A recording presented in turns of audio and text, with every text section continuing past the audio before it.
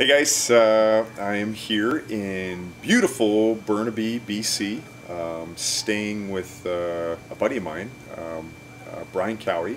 Brian and I have quite a bit of history together. I would say I give him a lot of credit for getting me in the sport and kind of introduced me to the possibilities of the national team and the track, and so Brian was my stoker. So we did tandem races together, and we actually won a national championship together. So when I'm in BC, he's generous enough to have me come stay here and check out this pad. I've been asked to answer a bunch of questions from a new athlete that I'm coaching.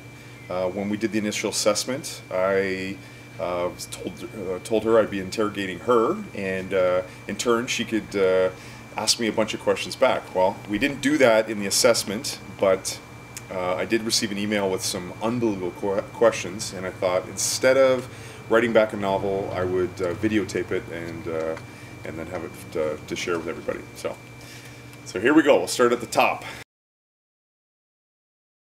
Well, I would say definitely a lot of my expertise in coaching is from hands-on experience. I would say I was always like a sponge and a student when I was playing all kinds of sports. Really looked up to all the coaches that I came in contact with.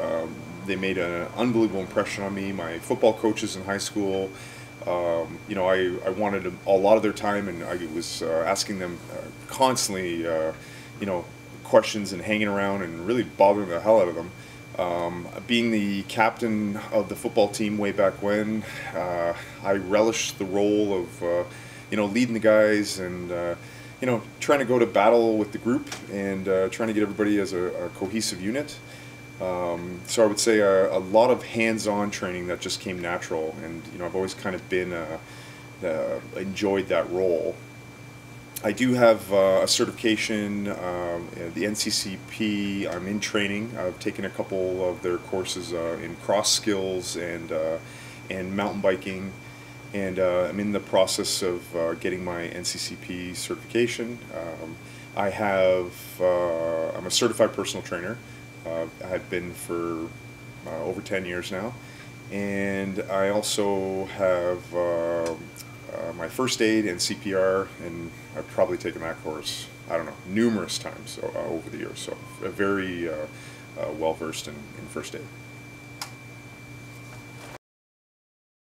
Well, I'm constantly trying to learn new things. My athletes are amazing, and they do force me out of my comfort zone, that's for sure. I would say I gravitate to the mental part of the sport. The things that you know, really push my buttons are, you know, why I do the things I do, and why I put myself in these uncomfortable spots, and what winning means, and why do I need to you know, be high performance. So I'm always very drawn to that side of the sport.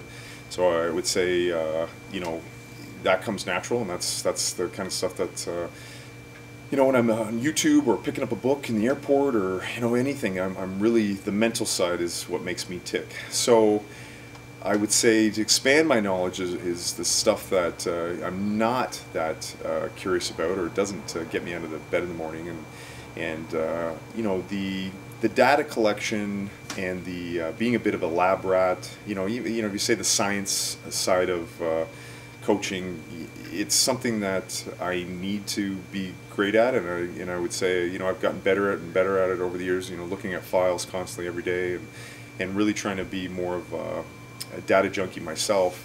But you know, I still have lots to learn, and I am constantly learning. And I would say I would love to continue to be a little bit better on the science side of the sport. My biggest cycling accomplishment to date. It's hard to narrow it down to one. I would say I have a few that I'm quite proud of.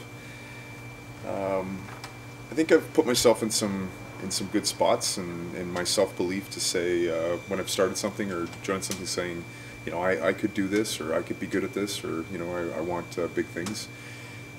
The trying out for the national team was quite an accomplishment. I feel like just you know, make my way down to LA and kind of go into a little bit of a bee's nest of not really being anyone's first pick or on the radar or even anybody wanting me there. I feel like that was, you know, something, I don't know, puts a smile on my face and makes me happy and makes me think, you know, I actually did it. You know, to be 37 years old and make the national team, that's yeah, still makes me happy today. So yeah, definitely quite an accomplishment. I would say right up there with it would be the hour record. You know, the first time I tried it, it felt like low-hanging fruit and something that, you know, other guys had, you know, maybe had not done, or because of the velodrome, we didn't have a world-class facility, that, you know, they never even attempted it. The records that were there, you know, some of them were outdoors, and another fellow that had recently, he had got it, had some trouble, and, you know, he had a good time, but it wasn't his absolute best. So when I saw the time, and I thought, you know, I could actually go and break the world or the Canadian hour record. So it was kind of cool to give that a shot. So that was quite an accomplishment to get that. The second time that I attempted it and actually got the age group world record, you know, that was something that yeah, I don't know if I fully appreciate it yet, but what I do appreciate is you know, in that time span of, you know, 2.5 years, that there, you know, as far as I know, to my knowledge, in Canada, only one other person attempted the to break the you know, the Canadian record. So you know, there was a few people at the day of the hour and that, but so I mean, to put yourself out there, to fail on a grand stage in front of everybody, to tell everybody you're you know, you're going to do the hour, and, you know, you never know how it's going to go. I'm pretty proud of just taking a risk, a gamble, and I'm thankful that it paid off.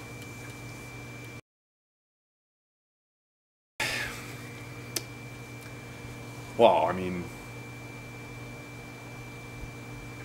hard not to be emotional as soon as I start. This is my problem, you know. I'm an emotional guy, but you know, just thinking about being a dad and having a healthy boy. Pretty proud of that.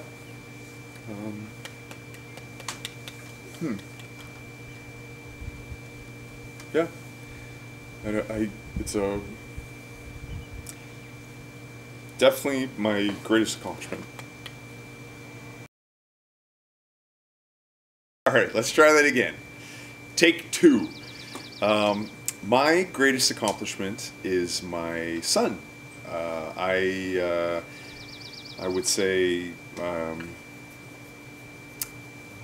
you know, try not to get emotional again, but it's going to be hard. He's turned out to be a wonderful person and someone I'm extremely proud of and love being around, and yeah, so definitely my son is one of the greatest accomplishment of my life. I had one wish. This helps me a lot when I have tough times or things aren't going my way, because I made one wish for a healthy baby, and I got it. So, oh, this is a great question. My goals in bike racing here on out. I struggle with this, and I've been struggling with it lately. I feel like you know, a lot of the things that I've chased came very quickly and naturally, and I wanted to do this, I wanted to do that. Or, you know, I went to the midweek and I was like, I want to win this series, and I went to an O Cup and I'm like, I want to win the O Cup series, and you know, I've done a lot of those things. So, you know, usually when I put out a goal, I don't know, I've been fortunate that it's come to fruition, but I don't really have any right now, and this is a problem. You know, I'm going through the motions. I'm still doing all the same stuff I normally do. You know, I'm racing every weekend. You know, I'm training. I love the process, and, you know, love being fit and healthy and strong and that. But as far as having a real tangible goal in the sport as of right now, I don't have one. And you know, as an athlete and a coach, you know, I know that's a problem. So I'm you know, the national criterium was something I wanted to do well at, and unfortunately the course just wasn't for me. And, you know, I had a great day, but you know, it was a DNF.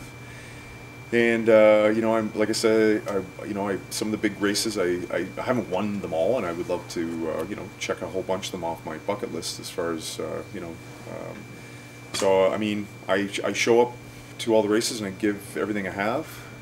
But yeah, right now I'm searching for a concrete goal as far as what's next, and I'm open to anybody's suggestion. So I've over the last couple months I've thought of RAM. That would be something to do. Or whether it's cycling specific, who knows? It could be adventure racing, could be biathlon. Who friggin' knows? I'm up for all kinds of challenges, and I don't really want to. I don't know. Play beer league sports, so I'm still wired for high performance, and if I'm going to do it, I want to, I want to be the best I possibly can be. Well, that's a great question. I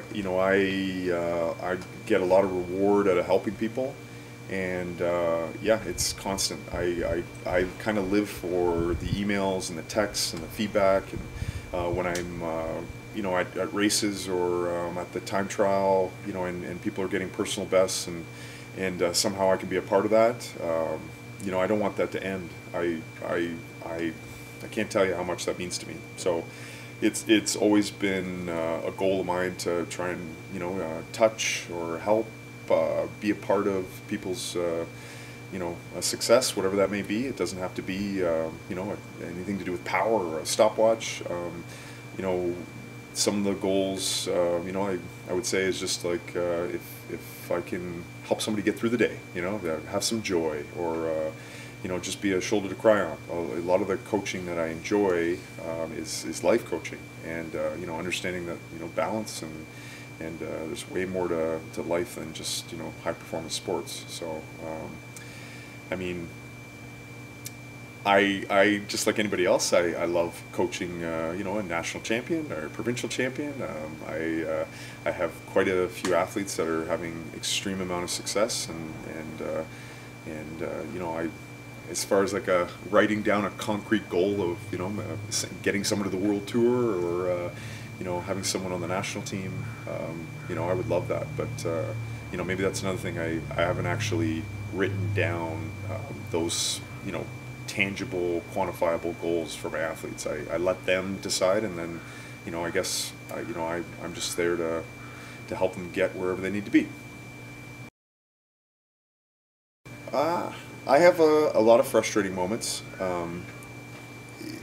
Some are just time. You've been doing this a long time, and you hear the same questions, or you have the same problems, or I feel like there's triggers. They're not athlete specific, but it's more me. An example is someone will say to me, well, like, what cadence should I be riding at? And you do this for 10 years, and you've been asked that 1,000 times. Right away, it could have been the first time the athletes asked me, but it's 1,000 times of hearing this question.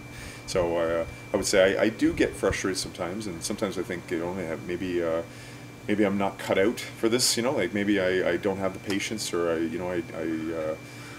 they could just read me like a book, that I'm annoyed, or quick to go like, give me a break, are you asking these questions? But I would say that's something that I'm definitely trying to resolve.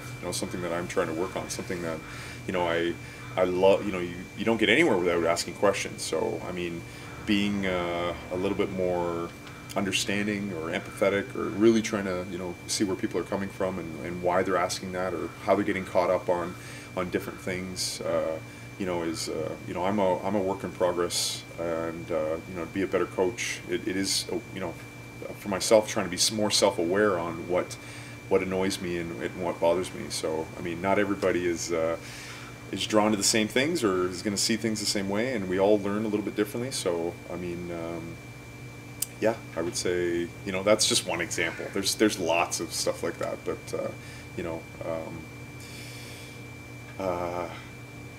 yeah, I try my best not to get frustrated.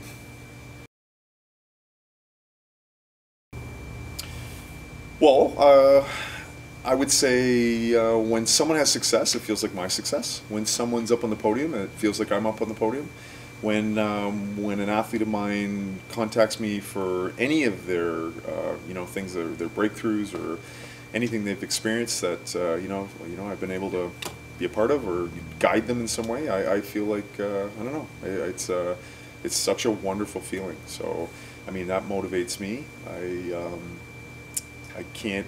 I think this is something I want to do forever. I really do enjoy being part of somebody's journey, and so it hasn't got stale. It isn't, it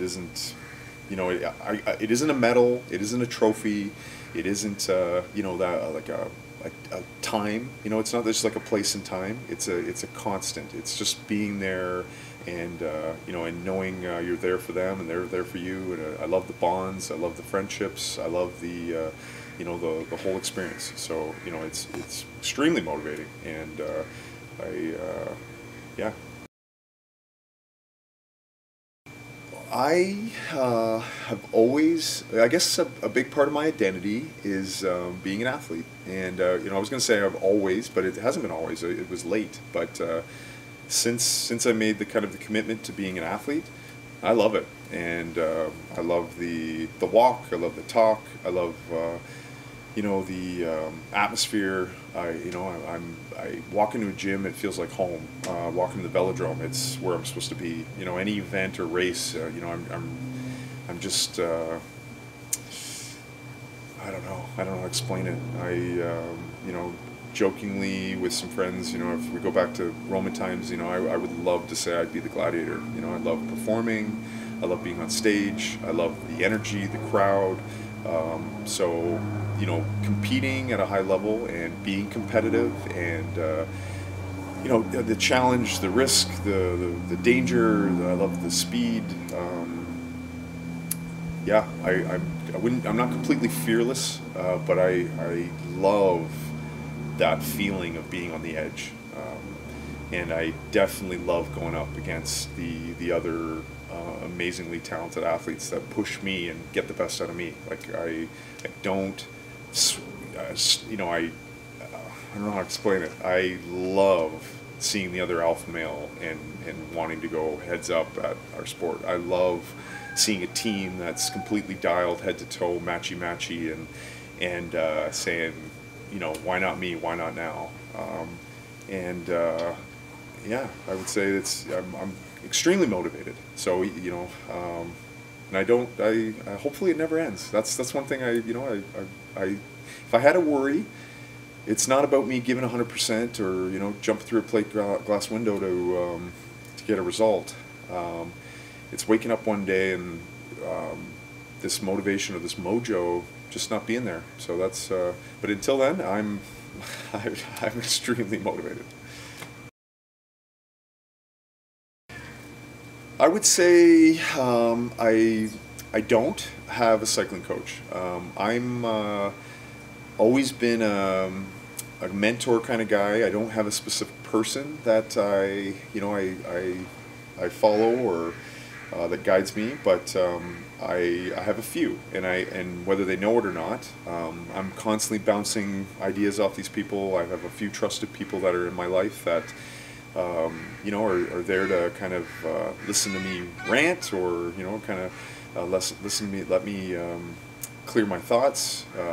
When they do give me guidance, it isn't so structured. They tell me what I need to hear, maybe without a bias, and it's got me this far. So I definitely have some mentors in my life, that's for sure. And like I said, maybe they don't know how much they mean to me, or if they realize that they are in that coach kind of role in my life, but they are. And I would say there's probably easy a half a dozen that as a committee help me with my sport.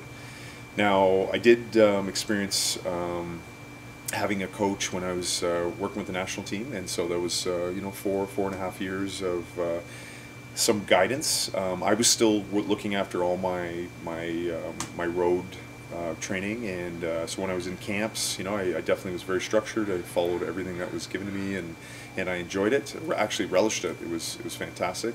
And then when I was away from those camps or not in a project, then I looked after my training once again, which once again I enjoyed and relish, and to this day wouldn't want it any other way. So yeah. So no, not a real specific coach, but definitely coached by committee.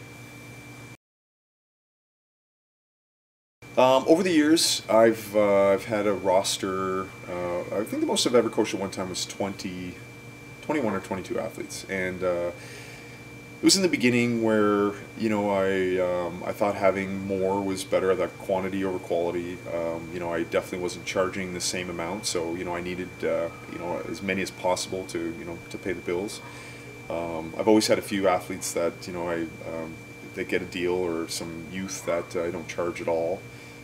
But I did find that with 20 plus athletes, it was hard for me to stay on top of them and be very kind of in tune with all 20. So I did change things quite a bit, and I think right now I have 13, and they're the quality people that I want to work with. So I do a really intense initial assessment right now. I always did, but it's gotten to the point where I really only want to work with people that I want to work with. This coaching is a lifestyle, and the last thing I want is the phone to ring and not want to have to pick it up. So the athletes on my roster are worth investing in, and I would say definitely chose quality over quantity. And so right now, I probably could take on a few more. It does move, like with life and people coming and going, but I would say somewhere between 10 and 15, athletes. That's kind of the sweet spot. I've learned so many, and I would say it's always hard to narrow it down to like one particular lesson. I've had a few be careful what you wish for moments. With big goals and dreams, and you want all these things, and then you get there, and it's way harder than you imagined, or it's not anything like you imagined, and so I would say this sport was very much leisure, recreational. It was an out. It was a break in the day. It was to relax. And I went and made it high performance, my job in a sense, I took something that was sightseeing and kind of just vacation, and then I made it stressful, and I so I would say it's okay, and a lot of things have come from it, but with big goals comes big sacrifice, and I'd caution anybody that that thinks that being on the top is easy, and so that's one of the things I would say. A lesson learned is that with climbing the ladder, there's people that support you, and I want to push you up, and then once you get there, there's people that want to chop you down. So. Big thank you goes out to Whitney for putting this list of questions together. I hope I answered them well enough for you. If there's anyone out there that has any other questions, or wants me to elaborate on anything that I may have stumbled on or missed, or like stuff was done poorly, because I haven't seen this yet, just send them my way. I can't promise to be done in a video form, but I feel like there's maybe quite a few of you out there that have some questions, or might want to pick my brain on something. So feel free. That's the green light to send something my way.